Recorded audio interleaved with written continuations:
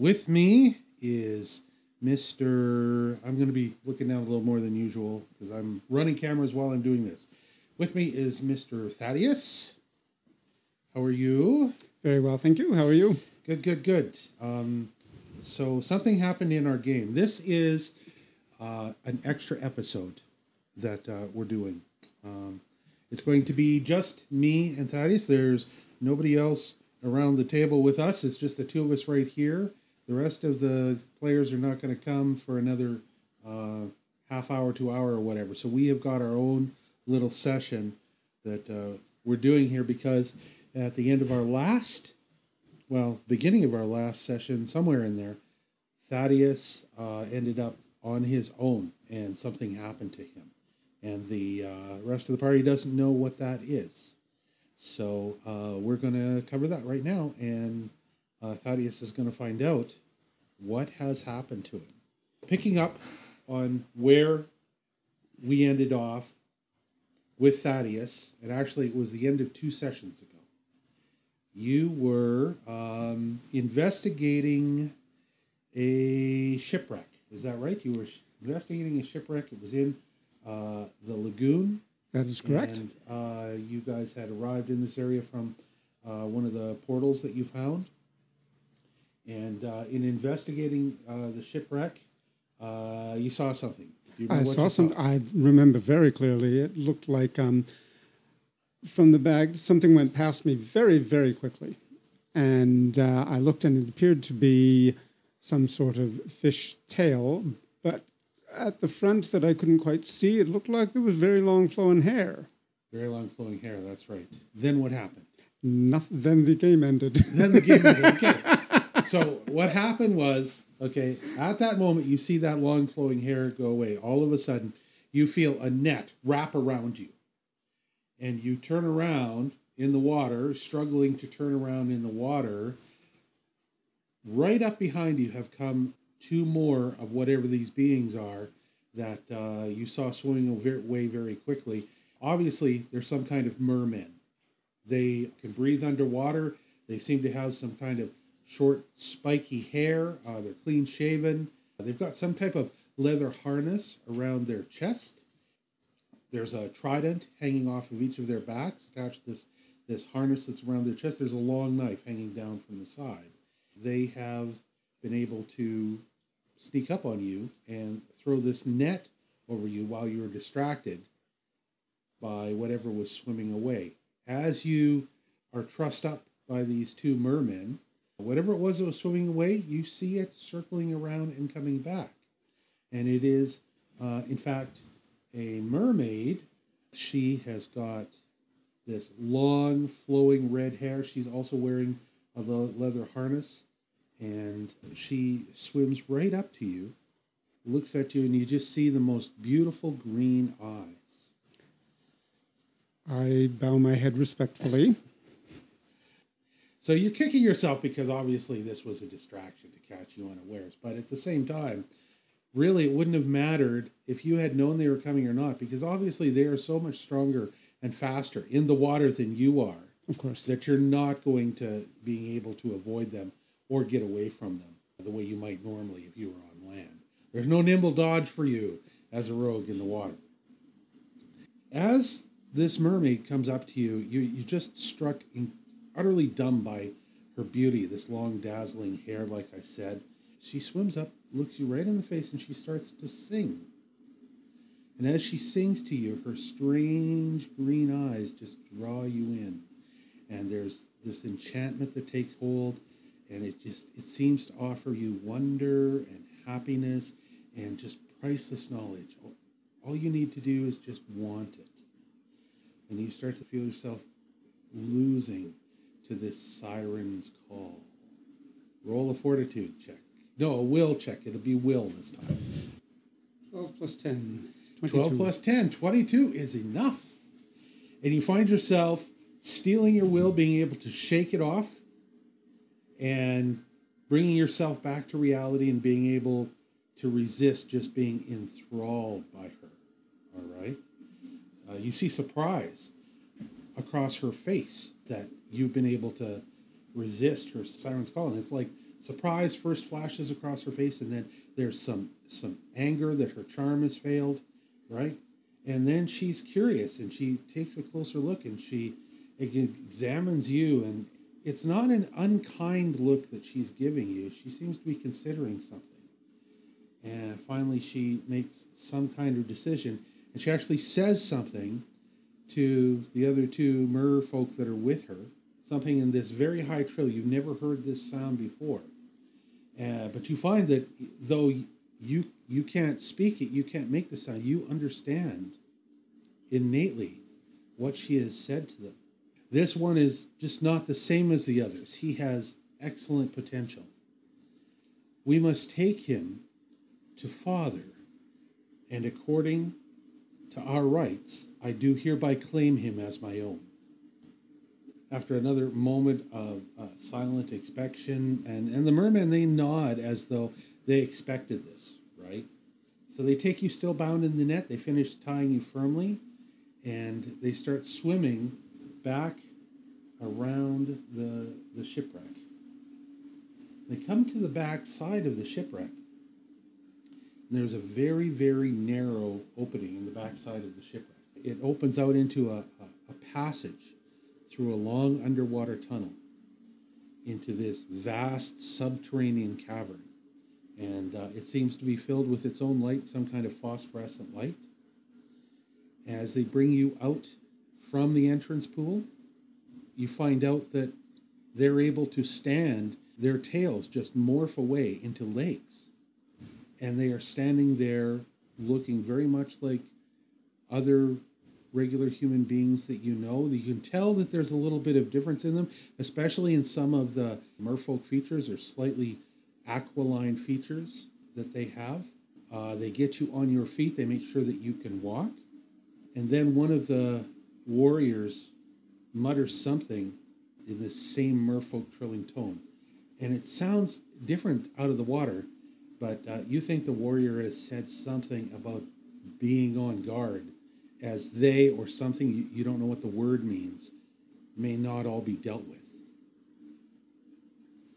So you look around the cavern, you notice that there's a narrow stream, kind of a couple of them, lacing through the cavern. As you're moving along the cavern with them, you notice something on the ground, and this form gets up, and you hear this, turns to face your little group. It's obviously some kind of undead, because you've dealt with the undead a number of times, but in this case, it looks to be, unlike the undead soldiers you've seen before, some type of sailor or pirate or something like that. Okay. As soon as it begins to move, the guards with you and the mermaid with you, they spring into action, just like that. One of the guards leaves you in the charge of the other guard. He begins to move forward. He pulls the long knife from his belt. While he's doing that, all of a sudden you hear the mermaid, who's right beside you on the other side. She starts to trill in some unintelligible words that you don't know. She holds up her hand, and you see this band of water, narrow band of water, just appear from nowhere, and it suddenly sprays out towards this undead pirate thing, lashes him hard in the face, and then wraps it around his neck and starts to lift him up off the ground. As he's being lifted up by this thing, the merman warrior gets to him and is incredibly fast with his sword. And first there's a leg gone, and then there's an arm gone. The mermaid lets go of her spell, and this undead corpse drops to the ground, not moving and just laying there. You now circle around this corpse that's there, and you move past it. And as you do, you look forward, and you see that there are more of them, but there's something very different about these ones. There's 3 or 4 of them scattered around the back end of this part of the cavern that you are in. But they are all suspended in these columns of water, and they're spinning around in these columns, unable to get any kind of purchase or anything. There's big columns that are probably about 4 feet round, maybe 5 feet round, and go up almost to the ceiling. And they just look like one little standing whirlpool column by themselves. Right in the midst of all of these columns, you catch sight of this water being of some kind. You guess it must be some kind of water elemental. And it is what is either battling them right now or maintaining them right now or doing something with them. So your entire party passes by this. Apparently it is something that the rest of the party fully expected, leaving it just as it is because they're clearly on a mission to take you somewhere. They get through this cavern with these strange pirate water battle going on, and they bring you to an area. All of a sudden, this part of the cavern starts to narrow and come down to a natural archway and opens out into another section. You notice that the streams are no longer shallow. One of the things that I forgot to mention is that there were little swarms of fish in these streams swimming along. And your whole party was very careful to avoid those streams and those fish. There's something about those fish that's not safe. When you get to the point that you see this water elemental, beyond that, there are no more fish that you notice visible in the water. And the water goes down a small waterfall from all of these streams and into a much deeper channel. And now there are still pathways, and they lace through the next cavern, but they are up on these ridges. They take you through this to another cavern, and at the end of this one, there's another one of these natural openings. But at this one, there's a small set of very heavily worn steps moving down it. They take you down these steps, and right at the bottom of these steps, all of a sudden the party stops for a moment. The mermaid that's with you, she doesn't have weapons attached to her harness like the others. She has a trident, but unlike a long knife belt, she's got a satchel on the side of her belt. She reaches into the satchel and she brings out this small wiggling thing. She takes this small wiggling thing, she sets it down on the ground, and you realize it's a little baby alligator. And she pets it, and she puts her hand over it, and there's just a slight glow. And then you hear her say something that you guess must be stay in her language. And this little baby alligator just sits there. She then comes back to your party, and the rest of you move around and take another path through the map onto another area. That path winds through the rest of the cavern until you see up ahead of you a fairly large precipice. You go down these stairs, and then they take you down a secret side passage and down to a platform. On this platform, you see a big natural cave opening, and you see what looks to be a party of about 7 or 8 other merfolk who are standing there, either guarding or waiting, or you don't know what exactly is going on. It looks like there's 3 females and about 4 males. Again, the males are in a traditional warrior garb. The females, a couple of them have tridents, one of them does not. They have these pouches on the side again. There's one of the males who stands out very much as obviously the head, or what I guess you think of as the captain of this group. And as one of the merfolk, he's almost a full head taller than the rest. And unlike the rest of the warriors that you've seen, the males that you've seen, he's got a beard. It's all dark hair that he's got. He's very well muscled. And obviously he is some type of commander or leader or something like that. Leaving you with the guards, the mermaid that has been leading your group walks ahead, walks up to him. You can't hear what they say. They hold a conversation in this high trilling voice, but it's too far away for you to catch exactly what they're saying. She points back and gestures to you. He looks, nods his head, and turns and starts to walk through the big opening in the cavern. As your guards give you a gentle push, not cruel or anything, you've been treated with a lot of respect and lead you towards this opening, this cavern. The rest of the merfolk stay there as though they're on guard while this big, powerful merfolk captain moves ahead of your group. In this next area, it opens into one final cavern, which is quite large. And there are no paths. The entire bottom of the cavern is just a huge subterranean lake. There's a very narrow, almost like a pier, natural pier, jetting out into this lake. And it's got a well-worn path that goes right out. You see this massive bluish-white whale just gently floating in the water, not moving, just apparently waiting. And as you get closer, you realize that it's actually got a harness on it, wrapped around it with what look like reins running across its back. Now, this whale is massive. It is the size of a ship. These reins that run across the back, this whale is literally looks like a small ship that you're going to board. And without missing a beat, the Merfolk captain who's leading your group walks out onto this whale, grabs onto the two foremost reins and pulls them up. The whale responds, lifts its head a little bit. The two guards and the mermaid that are with you lead you onto this whale. They unwrap you from the net you're in, leaving just your hands bound. And one of them ties one of the reins around your waist. While this is happening, the big Merfolk captain at the front, he looks back and he kind of catches your eye. And suddenly you're shocked for the first time. He actually speaks in Latin to you. And he says, "Do not think to escape, human. You are safer with us. Should you find yourself free in the great waters, the Leviathan, or worse, Kraken, will find you and make a meal of you."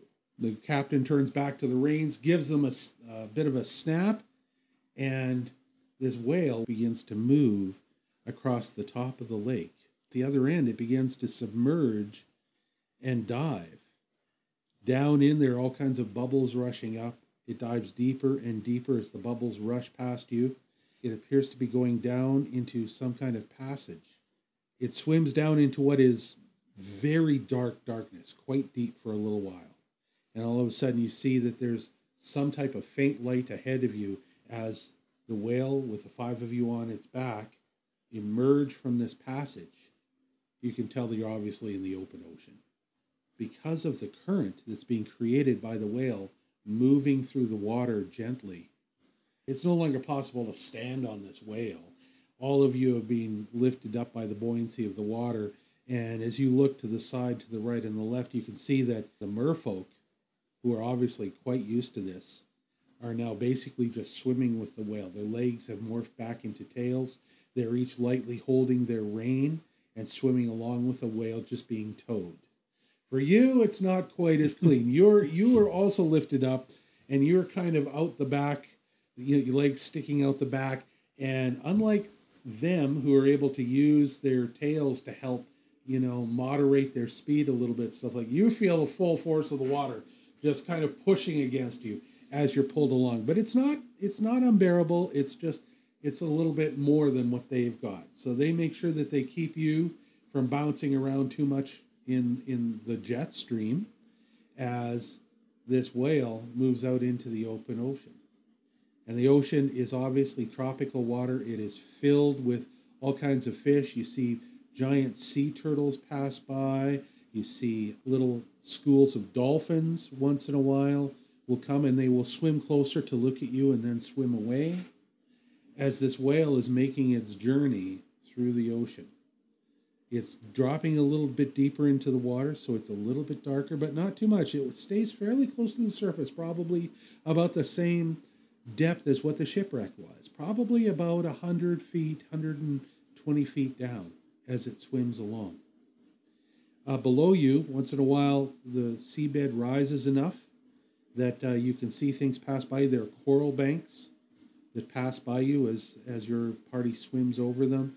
A couple of times you actually see what look like they might have once been chips, bits of something laying on the sandy floor of the seabed.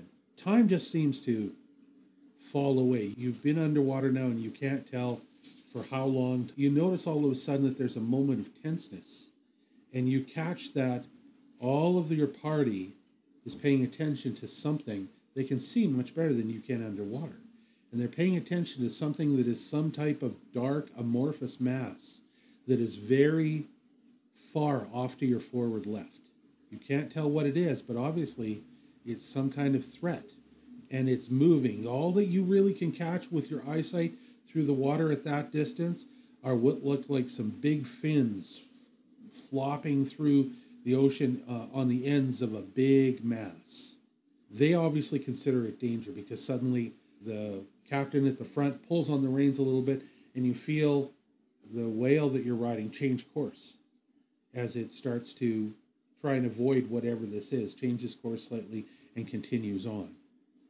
You move around this thing who apparently does not notice you or is just not interested enough in you. It recedes into the distance as you continue on for another bit of time. And again, you can't tell how long. It could have been 20 minutes, could have been half an hour, could have been an hour. The merfolk have not spoken during this time. They obviously know where they're going. After this period of time traveling, all of a sudden the whale begins to move deeper and deeper. And as the whale moves deeper and deeper, you see the light recede above you as it begins to get darker.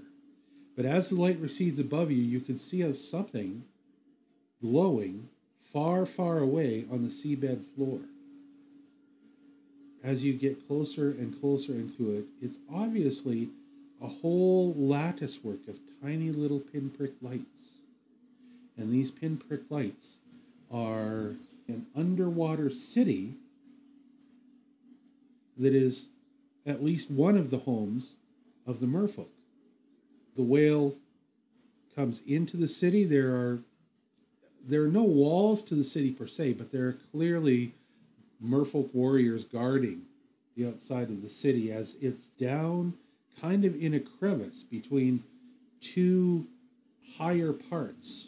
The whale just comes to a rest on the seafloor and stops there for a moment. Your party starts to move for a change.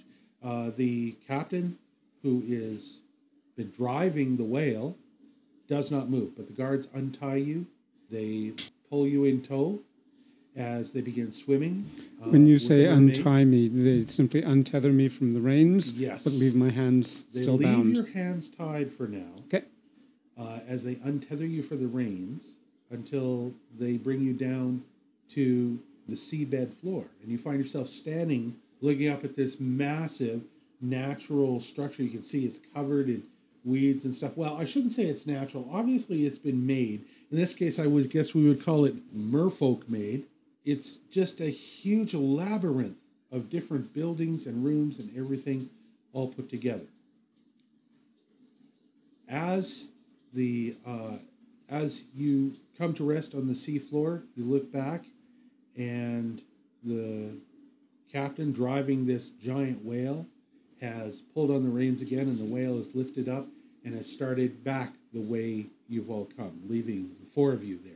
There's a little bit of idle curiosity from the other merfolk that are around, but none of them come too close, knowing that it's not their business.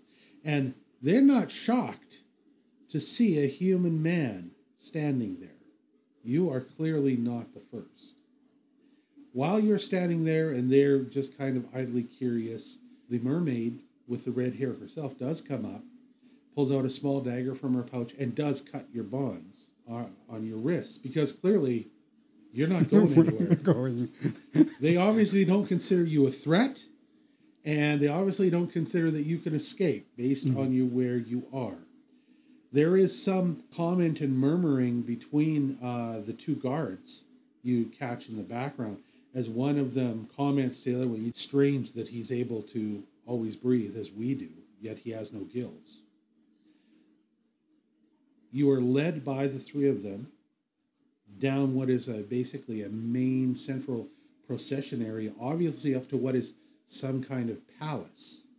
There are elite merman guards standing with bigger tridents. You are led into this inner aquatic hall and up to this much larger figure that is sitting on a great throne. This is a picture of a man that we would probably think of him like a Poseidon kind of figure, some kind of demigod. You notice that he is absolutely 3 times the size of any of the other merfolk as he sits on this throne with his big tail out behind him, holding onto a massive trident. He's got long flowing white hair and a long flowing white beard. As you come up to him, once again, the little mermaid leaves you with your 2 guards and moves forward to address him. She talks to him in this high trilling voice, but they're speaking very fast, and you have a very hard time understanding what they're saying because they're talking so quickly. And you hear his deep, booming voice, boom, boom, boom, boom. Yeah, it sounds much more like a much lower whale sound, while hers is a much higher trill, trill, trill. One of the things that you hear her say, though, is she refers to him as father.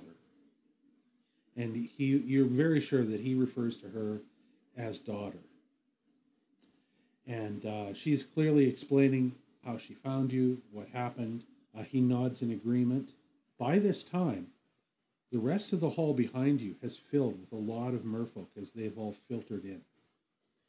So there's quite a crowd on both sides behind you. There's got to be at least another 300 to 400 merfolk there, waiting and watching expectantly because they know something's going to happen.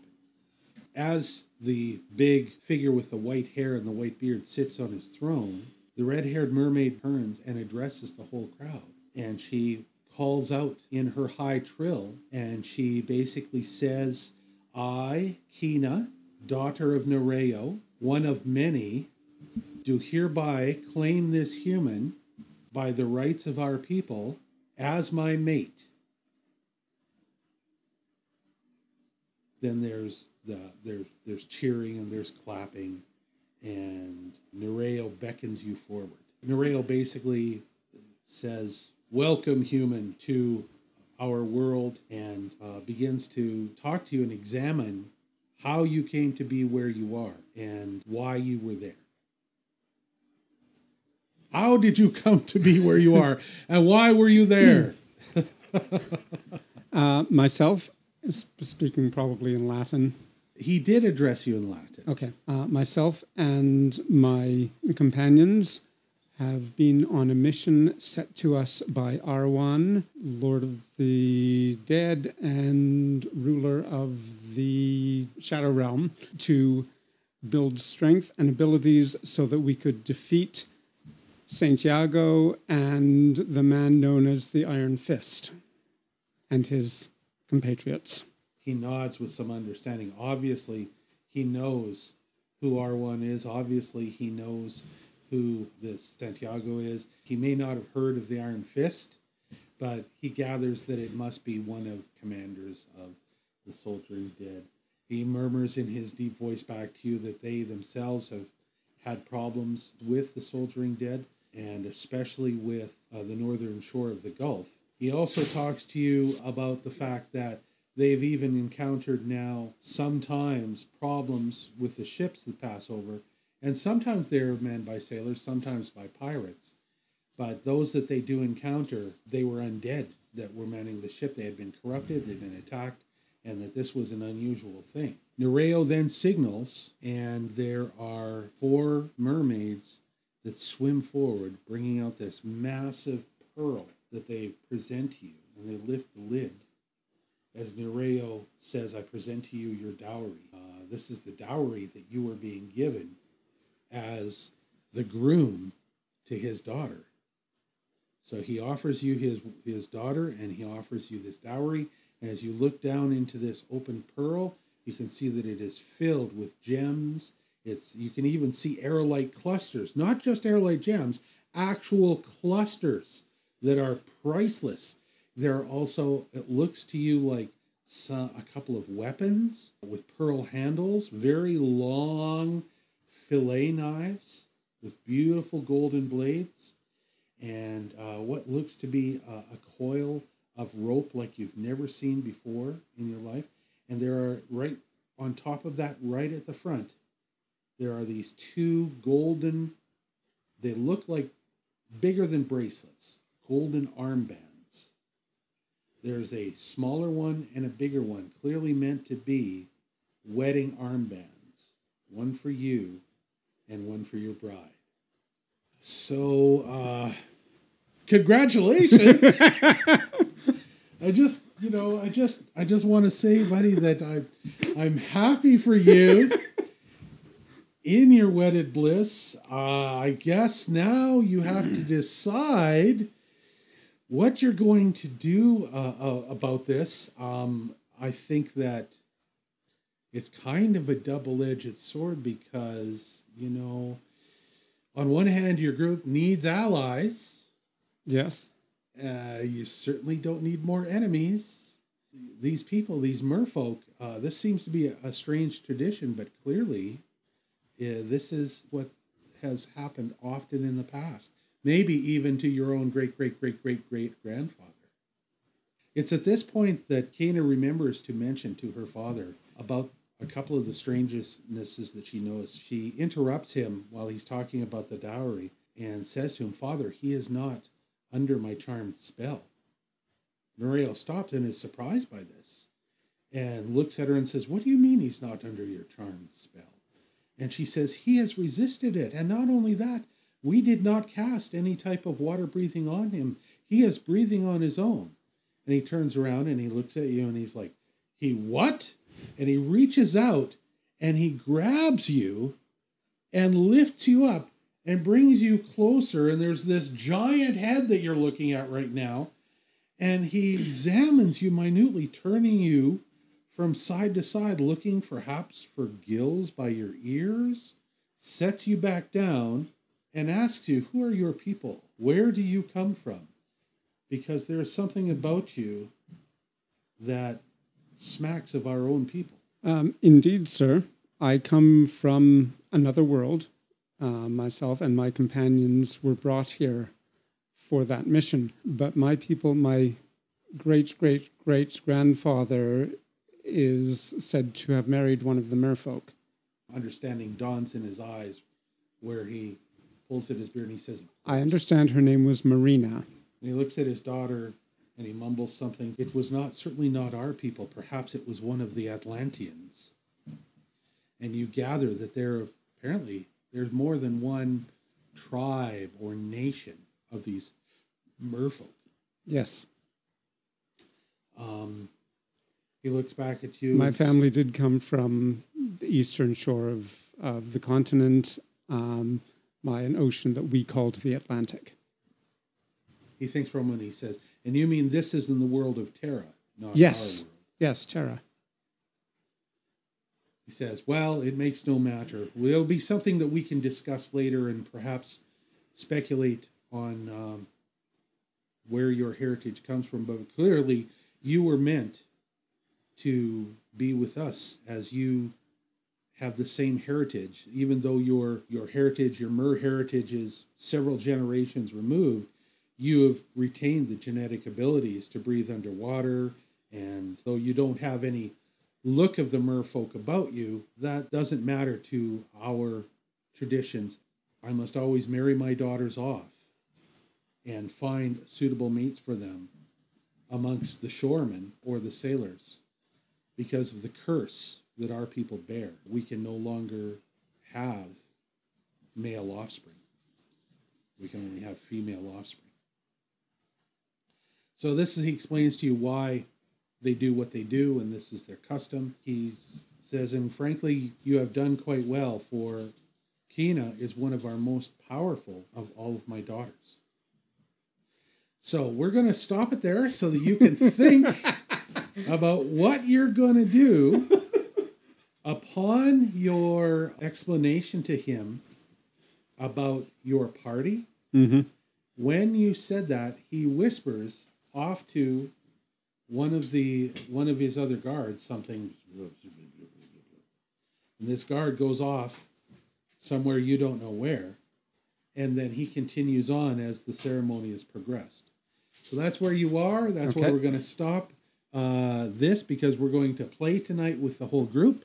Cool. And they're going to find out some things. You're going to find out some things. and it's going to be fun. All right. Thanks very much, folks, for catching our little Thank you. side recording. Do you have any questions before or any other things before we shut it No, down? I need to think about how I'm going to respond to this. So it's a good time to end for me as well. So thank you. Yeah. What's going to happen? Well, congratulations, married man. Good for you. All right. That's enough of that. Off we go. We're going to stop this right here.